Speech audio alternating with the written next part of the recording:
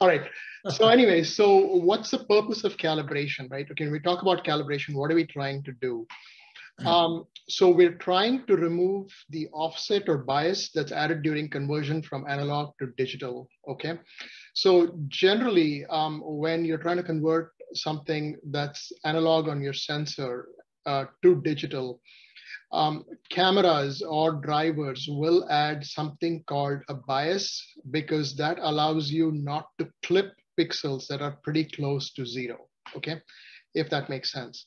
So it's almost like, you know, a number that they add on just so that if something is zero or close to it, it's not going to get truncated or clipped. So if you said it simply in math on a linear equation, y equals mx plus b, yep, the b term to move it up, that's what you're referring to. So I'll actually get into that. So basically, let's assume that, you know, you have one photon hitting a pixel, right? Okay, that, let's say, generates, you know, one electron, right? Okay, there's going to be some variation in that, okay? If you don't add a bias when you convert, numbers that are close to zero can become negative and get clipped. Whereas if you add a bias, what's going to happen is that number will still be positive. Okay, and then when you add a number of frames, what happens is if the average of that is greater than zero, that will still show up. Whereas if it was clipped, it won't show up. That's the reason for adding a bias. Okay, make sense? Yes. Okay, then the other thing that it does is it corrects for average dark current, which includes hot pixels and amp glow, and I'll show you an example. The other thing that it'll do is correct for predictable non-uniformities in pixel response. And again, I'll show you an example. And obviously, I think most of us are familiar with vignetting and light fall off and things like dust motes and contamination on optical surfaces. The thing that people will tell you that I've read, which is not accurate, calibration will not reduce noise, okay? So it increases noise, but the effects can be kept small, and the benefits of calibration obviously outweigh the added noise, right? When somebody tells you that calibration reduces noise, it's not actually reducing noise. So just so you know, any questions on this? I got a question about bias. Yep. Isn't there also a component of bias noise added by the electronics itself? So there is noise that, okay, let me put it this way. The two types of noise that I'm familiar with for sensors are the noise on the sensor itself and what's called analog to digital conversion noise, right? Okay, so both of those, generally both of those are classified under read noise. Okay. All right. Okay. So when we, so if you look, years ago, I read a paper by a person from the University of Chicago. It's a fairly technical paper, okay? So, and again, we can get into technical details, but older cameras, like the older Canon cameras, okay? So you had the sensor itself, which basically is a silicon, and then you had circuits that basically converted those electrons from analog to digital. And in the process of doing that, there was noise that was involved, right? Okay, so both of those generally are classified as read noise. Okay. Okay. All right. So, okay. So what are the types of calibration frames? Okay, so bias frames, right? Taken with an exposure time of 0 seconds or as close to it as possible. Records, like I said, it records the offset added when the signal is converted from analog. It will depend upon gain or ISO. And one thing to remember is for DSLRs, people will say, take your bias at 1/5,000 seconds or 1/8,000 seconds or what have you. Generally, DSLRs cannot achieve those speeds, meaning that the sensor is active for a lot longer than 1/8,000 seconds or 1/5,000 seconds. It's basically limited by what's known as the flash sync speed, which is about 1/200 seconds or 1/250 seconds. Generally, I mean, it doesn't really matter because not much read noise builds up in that amount of, or sorry, not much dark noise builds up in that amount of time. But you should know that it's not meaningful to think about exposures like 1/8,000 or 1/5,000 seconds, okay? So dark frames record signal in the absence of light. The next one is important: exponential dependence on temperature, linear dependence on time. This is the reason, obviously, that we use cooled cameras to reduce the dark current and the dark current noise.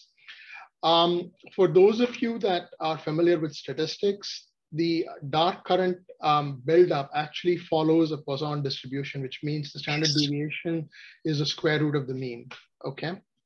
This is really similar to the photon flux from the sky itself. That follows a Poisson distribution as well, okay?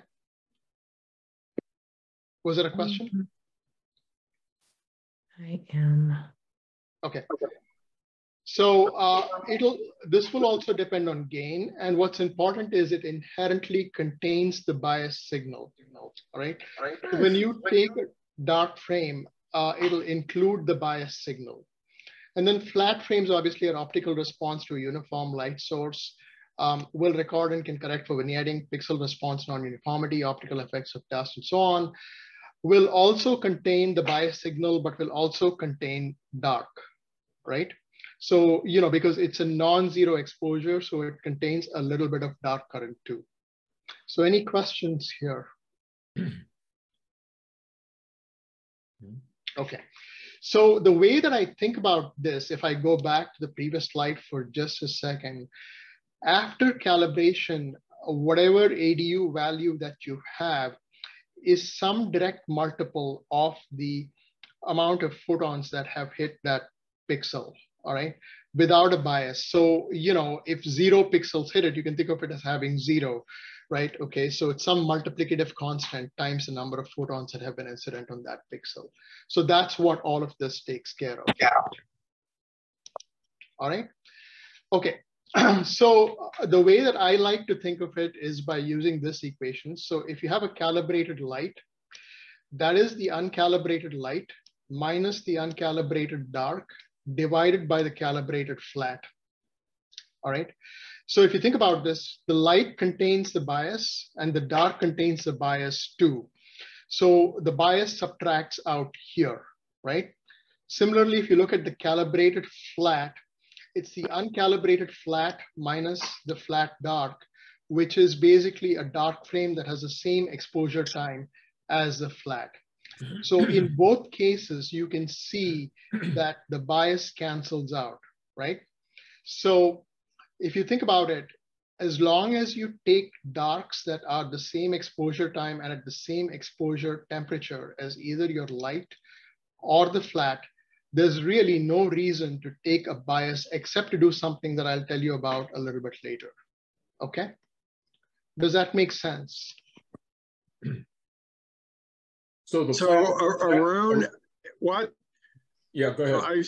I've seen it described as a master dark, which I'm assuming is calibrated dark. Is that correct? So again, so let's back up. So so the dark here, and this is maybe something that I should have written differently. So this is uncalibrated light minus uncalibrated master dark is probably the better way to play it. Okay. So yeah. And then calibrated flat is uncalibrated flat minus, you know, you can call it master flat dark, right? Okay, or something like that. Does that make sense? Yep. So the way that I would actually— Is it actually the master flat dark? Or is it a flat dark that matches the exposure conditions of the uncalibrated flat? Yes, so that is correct. So the way that I would do it in practice is, let us say that I take 20 flat frames, right? Okay. They are 20 uncalibrated flat frames. All right. They're just whatever, flat frames. Okay. Let's assume that each of them was taken at -10 centigrade and 4 seconds. Okay. What I'm going to do is construct a master flat dark from 4-second dark exposures. Make sense? Then I'm going to subtract that master dark using the image calibration process from each one of the flats that I took and integrate those. Okay. And that's But how I get, I'm sorry? That part, I think now the confusion is I have an uncalibrated master dark versus a master flat So dark. when I say uncalibrated, I mean a master dark from which the bias has not been subtracted. So think about it this way. Let's assume that I want to calibrate a light frame that's 300 seconds long, all right?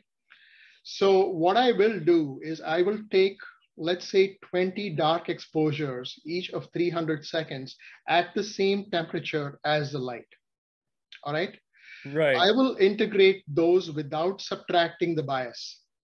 Right, and those I would call a master dark. That makes sense to me. Yes, and I'm calling it an uncalibrated master dark because I'm not really doing, I'm not really subtracting it from that. Yeah, you're just saving it. Yeah, I'm just saving it. I'm integrating it and saving it, right? Okay. Now to calibrate a single light frame, what I'm going to do is I'm going to take the uncalibrated light frame. I am going to subtract the uncalibrated master dark, and I am going to divide it by the calibrated master flat, if that makes sense, right? Mm-hmm. Some combination of this, right? Okay, so I should say probably integrated. Does that make sense? It does to a point. And what I'm thinking here is somebody looks at this in the future, right? Because you're still using that master flat dark for the calibrated master flat. Yep. It's still an uncalibrated flat dark, right? It's just a flat dark, right? So so when I say master, I mean I've integrated it, right? So and maybe I should write this a little bit differently. So you mean by master because I took 10 of them. Or 20 of them or whatever. That's what I mean by a master. Okay. Okay. Right. Right. So again, this is good feedback because I mean, this is like clear to me in my head, but when I'm writing it down, it's good feedback that, what is being understood and what isn't. See, I would not be, to me, the master dark flat doesn't make sense having master in there. What you're saying is it's just that averaged of, or that is correct, right? Okay. So maybe it's the average flat dark. Okay. Yeah. I mean, if that makes more sense, right? Okay. So for me, a master is something. Yeah, because I've been fighting this terminology with the software I use and stuff on the internet, and I've been struggling with that. Now this just cleared it up through the discussion of it, but the terminology, it makes way more sense. Yeah. No. And I'll go into the reasons why we take averages and so on in a little bit. Okay. So, but basically, I mean, when I think about masters are combinations, okay, whether they're master flat, master dark, right, okay, and so on. These, right, okay, like this, I would think of as an individual light frame, right, okay, and then if I integrate that, that becomes a calibrated master light. Does that make sense? Yeah, so Arun, we've got a raised hand. Gabe has a question. Yeah, thanks. Question on the first line, uncalibrated light minus uncalibrated master dark. Both of those have, say you take a light where there's some region in your frame where there's basically no signal. And this can happen in the case where you have a lot of, you're shooting a narrowband object and there's no signal in a certain region. So the difference between the uncalibrated light and master dark there would give 0 on average, but there is a dispersion around that. So I'm wondering, are you needing to calibrate or not calibrate, add an offset here in order to make the calibrated light be positive? Otherwise you'll have negative pixels that'll get clipped and you'll have a loss of signal in that case. I'm wondering, I know that an offset. Yeah, I know that PixInsight allows you to use a pedestal. I have not done that, Gabe. I mean, that's a good point. So like if I were to take this expression and write a pixel math expression for it in order to do all my calibration, I feel like I would need to add an offset or pedestal, like you say, in that first expression so that I don't have negative pixels getting clipped. So yeah, the other way, I don't know how PixInsight does it, right? Okay, so one thing that PixInsight might do is it might allow you to during the integration, allow the pixels to be negative, right? Okay, so that when you combine the average, they still end up being greater than 0, if that makes sense.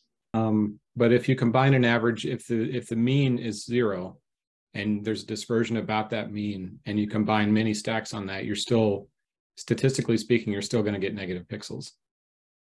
So don't you have to add an offset? That's the what actual I'm acquisition asking. time?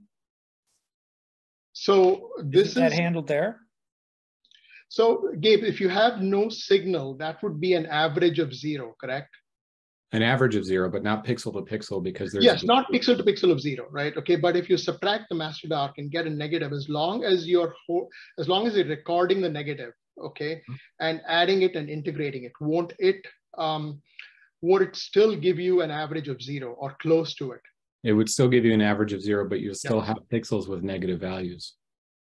Okay, but then you would have to basically then what would that mean that they have pixels would have negative values? So what happens then if you add a pedestal? How would that account for it? If you add a pedestal, usually I've seen around 500, then that means that you have some pixels at say 497 that would otherwise have no information. Okay, it would be set to 0 if there's no pedestal. Okay. So what you're describing now is specifically a PixInsight, how it's handled, correct? I don't know how it's handled in PixInsight. I'm just seeing this expression and thinking that your calibrated light is going to have negative values in those pixels.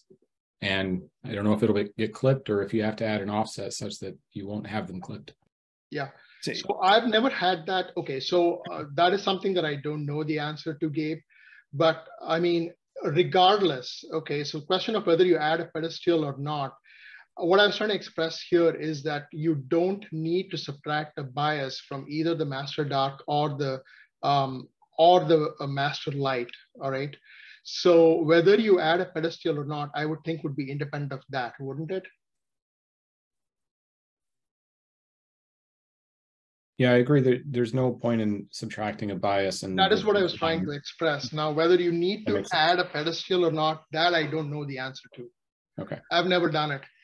So guys, I got a question. Is this this whole discussion based on CMOS?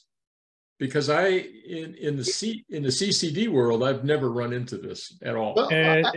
Actually, you do run into it in the CCD world. I've run into it on the stuff that I'm doing in the software, because I do EAA live, right? The software I use, there's an offset that you use specifically so that you have no negative pixels. So that's why this terminology was important to me in the very beginning, because I was thinking through the process. And my calibrated light, that's that light frame. I took a 30 second exposure. I have an offset that when I'm doing all the calibration, it turns all the offsets off. When you're running, there's a way to measure and look at the sensor of the camera so that you have your offset. So as I change gains and or exposure times, I found references to the camera that I have with that 294 base of where that offset should be.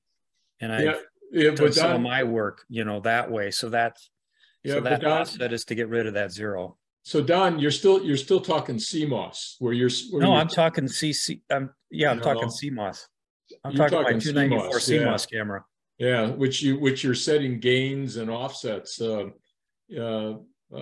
guess that's just something I'm not familiar with. I can't. There is no gain or offset adjustment on my CCD cameras. So, but Dennis, I think the point about pixel clipping applies to CCD just as it would CMOS. Yeah, there's nothing special with that. It's the same math that applies to both. It's a pixel is a pixel, and it has specific characteristics, and that's what we're. Yeah. So the way you read it would be different between CCD and CMOS, right? Okay, but other than that, the point about pixel clipping, that I just don't know the answer to. What I was trying to illustrate here is that you don't need a bias if you're doing it this way. Okay. Okay. So anyway, this is how I do it. So basically what I do is I take my uncalibrated lights. I have a master dark that I calculate without subtracting the bias. I calibrate the light frames with that and with a master flat. And again, I don't take a bias for the master flat, okay? And I construct a master flat by taking 20 frames or so, okay, and then subtracting the master dark from that and integrating that to get a calibrated master flat. Okay. Now, the question of pixel clipping, like I said here, I don't know how that works. Okay. All right. So the only thing that I would say here is this. If you do use a bias, make sure it's consistent with the equation, meaning subtract it from both the uncalibrated light, okay, the uncalibrated dark, flat, and flat dark. So, you know, the purpose of looking at this equation like this is if you subtract the bias from this, make sure you also subtract it from that, right? Okay, and then also from here, right? Okay, so if you're using the bias, make sure that you're using it consistently. The other thing I wanted to say is for one-shot color, calibration must be done, or I do it typically before debayering. Okay. So questions other than pixel clipping? Okay. So no, that was very good because it confirmed how I've changed my process. Thank you. Yeah. So I will share how I think about biases for CMOS, but I'll wait till the end. Okay. So here's an example image from my ASI 294 millimeters, right? This is 300 seconds. I think this is -10 centigrade, and you can see pretty severe amp flow here. I don't know that you can see this, but if you, but I can see on my screen several, you know, what I'll call hot pixels, all right? So you have that you need to get rid of and some of the hot pixels too. This is a H alpha flat, again with my ASI 294. And you can see that I've got what looks like a stain or dust mote here, here. And this is fairly typical of an ASI 294 flat. You have significant, what I'll call pixel non-uniformity, right? Okay, so the light source here is nominally uniform, at least I think it is, although I haven't measured it. But you can see that here in the middle and here, there's a pattern to it. For some reason, the pixels are responding differently to light here than here, okay? And I need to correct for that, obviously, right? Now, before calibration, this is what my H alpha light looks like. And you can see the effect of the amp glow here. I think you can see a little bit of the effect of some of the vignetting here, right? Okay, on the right. That is from my off-axis guider. And then this is a calibrated light. And you can see how I've gotten rid of the amp glow and I've gotten rid of the vignetting as well, right? So long as I'm doing this consistently, even a sensor like this calibrates out fine, all right? So just as an illustration, okay? Okay, so some of the guidelines that I put down for taking flats need a uniform light source. What I use is a simple tracing pad with white paper on top. And the way that I do it is I just change the amount of white paper that I add to get the exposure time that I want. There are, of course, dedicated flat panels that you get. I think you have the flip flat. I think there's something called spike flat and so on. But those I've seen run into the hundreds of dollars, and I just haven't found them to be worth it for me, although, you know, I know other people use them, so. Okay, so what I like to do is keep exposures at 3 seconds or larger. And the reason for that is it avoids errors due to inaccuracies in timing, especially if you're taking short exposures. The driver may introduce an error. So it may not be 3 seconds each time. It may be 3.1 or 2.9 or what have you. But the larger the time, the less the impact that error has, right? Okay, so that's the reason why an exposure of 3 seconds or larger is recommended. I aim for a median of 1/3 to 1/2 of saturation, which is 20,000 to 30,000. with the saturation value of 65535. What I will tell you is I've taken flats with ADU values higher than that, 40,000 and so on. And as long as no part of the image is saturated, right? Okay, so if I look at the maximum value, if that is less than 65535, then it calibrates just fine. Obviously, calibrate with the flat dark of the same gain, temperature, and exposure. One thing that there's been a discussion about, and I found this to work for me, you can take your flats at different gains than your lights, okay? As long as you calibrate those flats with darks of the same gains, right? So with my old ASI 1600 camera, there was a time that I didn't have flats with, I think, 75 gain, and I ended up using flats at 200 gain, and it worked just fine. All right, okay. What else? Flats are filter specific for one-shot color, especially if using light filters. I think Jim had a issue with this. Make sure that you check the histogram in each channel. So if your filter blocks a lot of red light, you could end up with not enough light in your not enough light in one of the channels, for example. So you need to be careful about that. The other thing is take flats frequently.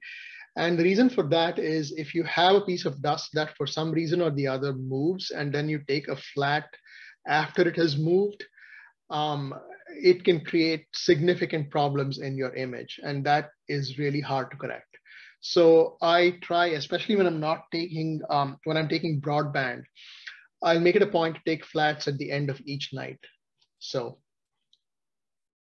okay. Guidelines for taking dark, same gain, exposure time, and temperature as lights. Avoid light leaks. I mean, I take darks at night in my garage or in a darkened basement. I disconnect my camera from my scope because I'm not 100% sure my scope and everything is, you know, light proof. There is a setting in PixInsight called optimized darks when, I should say it's not integrating, it's really calibrating. Here's the reason why. PixInsight will multiply your master dark by some number to attempt to reduce the global noise, right? Okay, but especially in a sensor with amp glow like this, if you try to multiply this by some number and subtract, you might end up somehow reducing the global noise, but you won't correct the amp glow properly. So you really don't want to be, you know, you don't want to be optimizing darks. Okay. All right. Any questions so far? Okay. So the question, you know, some people may ask is how many darks do you have to take? So the thing to remember here is that both the dark frames and light frames add noise to your stack, right? The action of subtracting darks will add noise, okay? Because basically the dark frames themselves contain, you know, the same level of dark current noise as a light frame, okay, of the same integration time. Now, if you increase the total number of darks, okay, you will reduce the effect of that noise in your integrated light frame, okay? But the question is, should I take 50? Should I take 100, right? Okay, that's the question. It turns out that in most cases, about 16 to 20 darks are more than adequate. And this graph, which John Hayes shared on Astrobin, tells you that, okay? So let's say that you took, on the x-axis, let's say that you have 60 light frames that you took. Now, let's assume that you calibrate them with one dark frame, right? Somehow, you know, you just decided that you didn't want to take 20 and you took one. This is the amount of noise that you end up with, right? Now, let's assume that you go from 1 to 2. That reduces the noise dramatically. But you go from 2 to 4, the reduction is less. From 4 to 8, less still, right? Okay. Now, when you get to about 16, after that, you can see going from 16 to 32 to 64 to 128, you're not really making a huge impact to the noise, right? So it's already fairly low at 16. Going from 16 to 32 reduces it, but not by that much more, right?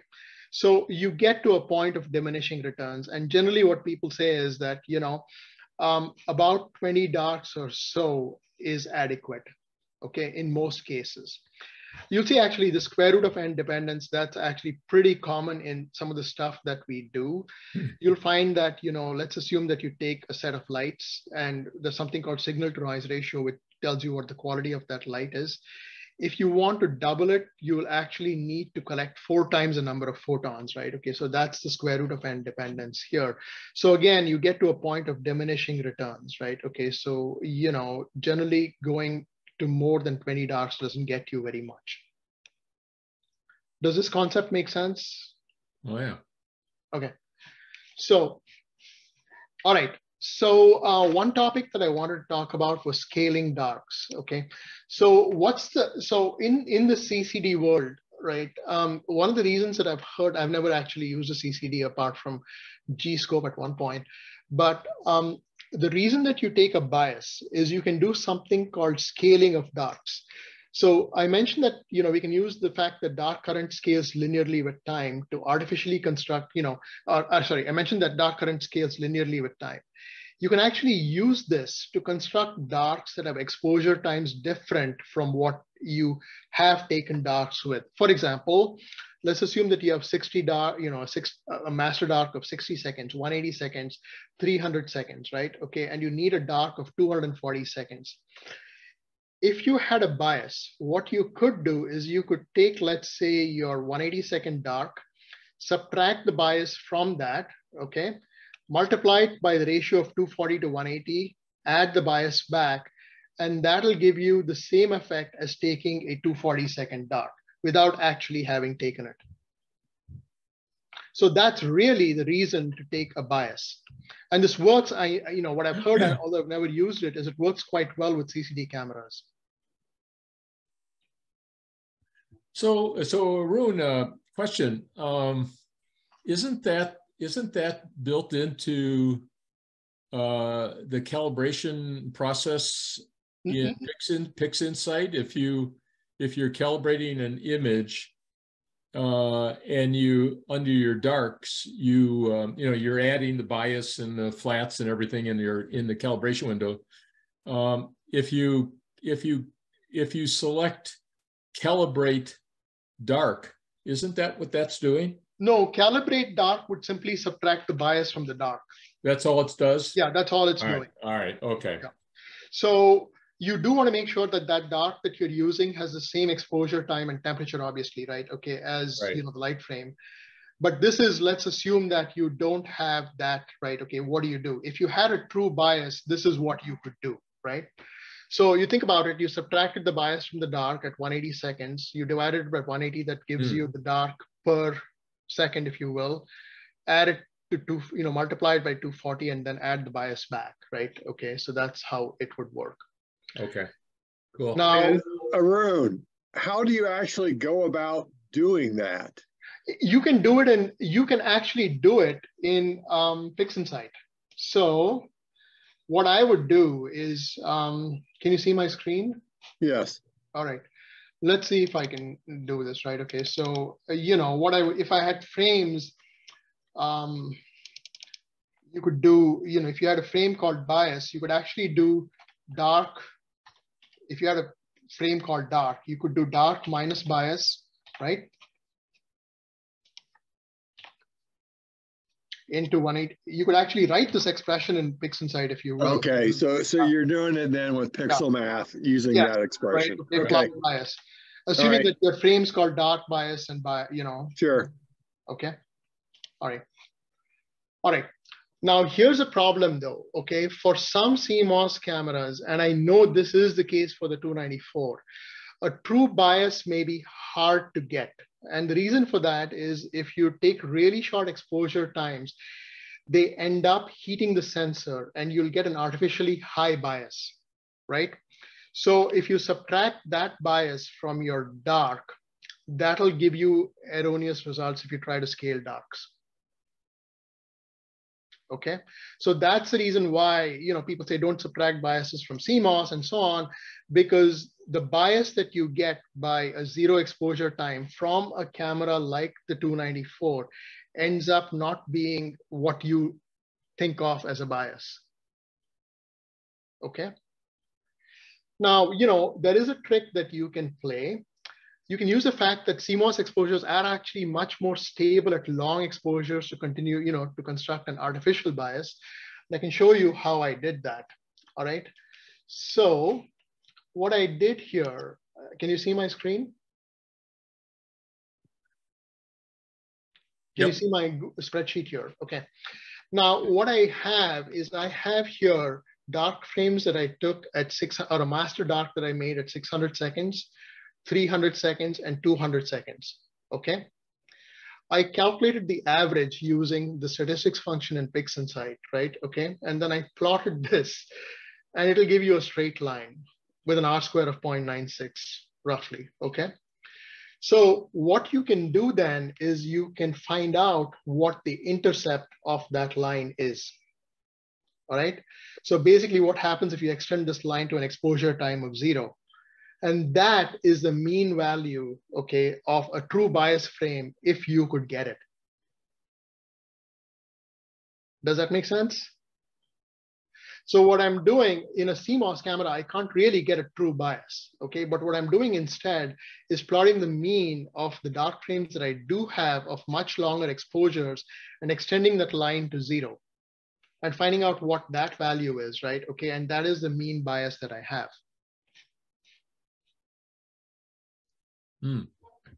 All right. Now, if I have that, and by the way, this is not mine, this is John Upton who came up with this.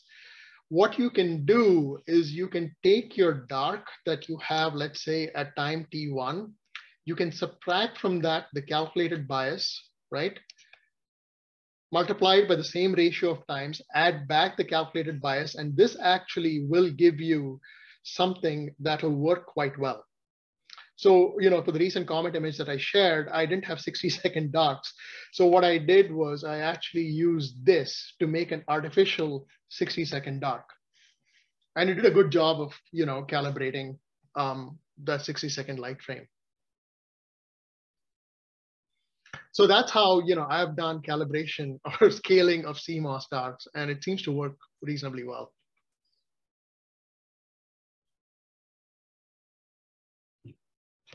Okay.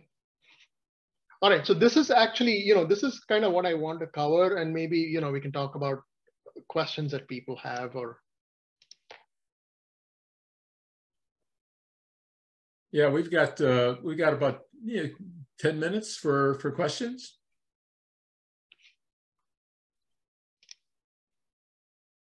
Or I'll take the extra 10 minutes. So the question I have for you, to get a 3-second exposure, and roughly how thick is your pad of white paper? It depends upon, yeah. And so what gain, how do you set it? What gains do you use on the camera? Because because of the meeting a month or 2 months ago, we just did some open discussion about this. I dropped my gain way below 100 to be below the switching point, but I still can't get out to 3 seconds. It was like, a quarter of a second to be able to do that with my setup. So how, So the only gain that I've used with my 294 is 120, right? Okay, I've not tried any other gain. And with my tracing pad for narrowband, I end up having to use 2 or 3 sheets of paper. Okay. Okay, it's not that much. It's not that much. Now, when I'm doing broadband, it ends up being, if I'm doing luminance, it ends up being about, maybe 9 or 10. Oh, okay. Yeah. Okay. Yeah, I also use a sketch pad. I have the larger size sketch pad, but I also bought on Amazon an acrylic sheet. I want to say it's 3/8 of an inch thick to 1/4 inch thick. I don't remember anymore. Yeah. But it was like sandblasted on one side, so it's frosted to help disperse the light and get equal, a nice flat energy level. Let's just say. I don't know about the color. I don't know how well the color is, but I haven't put paper in there, so I'll have to try that to get a longer exposure, because I understand your point about the trigger, basically the shutter speed, trigger speed, whatever you want to call it, and that variation. That makes sense to me. Yeah, yeah. The reason I think for the 4-second or the 3-second is the inaccuracy in the time, right? Okay, so if you're taking a 1/4 second or you're taking a 1/4 second flat, then if you have a certain error, right? Okay, that'll be a larger proportion of your time than if you take a longer exposure. Yeah. So that's the reason why you want to go with 3 or 4 seconds. Yeah.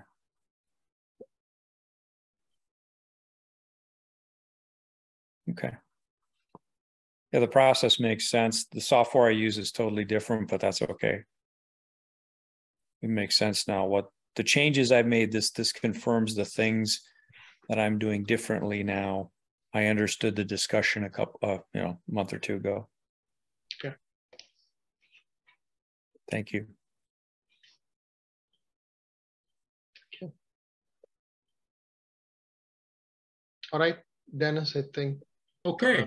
All right, that was very good. Thank you. So what I'm going to do, let me share the screen here. I think Gabe had a question. I don't know. Oh, Gabe, yeah.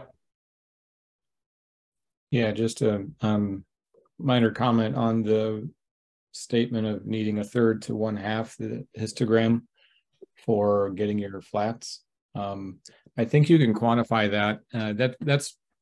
That works for most sensors, I think, but I think the rule of thumb is that before you just say 1/3 or 1/2 for up to the maximum of your pixel value, what you can do is measure the linearity of your sensor, and the way you do that is using a fixed source and then increasing the exposure time, and then seeing how the flux for your sensor response increases with that exposure time. And if you see any departure from linearity, then that's the moment where you have distortion in your camera, and you shouldn't be in that region. And usually, I think for the old CCD sensors, it was around 1/3 to 1/2. I don't know how it is for CMOS now. I've actually seen those plots, Gabe, for the 1600 and the 294. And there's some talk at really high numbers, right, where the 294 is nonlinear, but that's well below 1/3, or sorry, that's well higher than 1/3 and 1/2. Yep. So yeah, I think as long as you're in that linear region, you could probably go higher than 1/3 or 1/2, depending on your sensor, if it's linear, if it stays linear. Otherwise, distortion. Yeah. Yeah, and I think the reason maybe, because the mean is 1/3 to 1/2, right? Okay, but some of the higher pixels may be closer to that nonlinear region. Right. Yeah. So that's what you need to be careful about. Yep. Good point. Yeah, great presentation. Good job.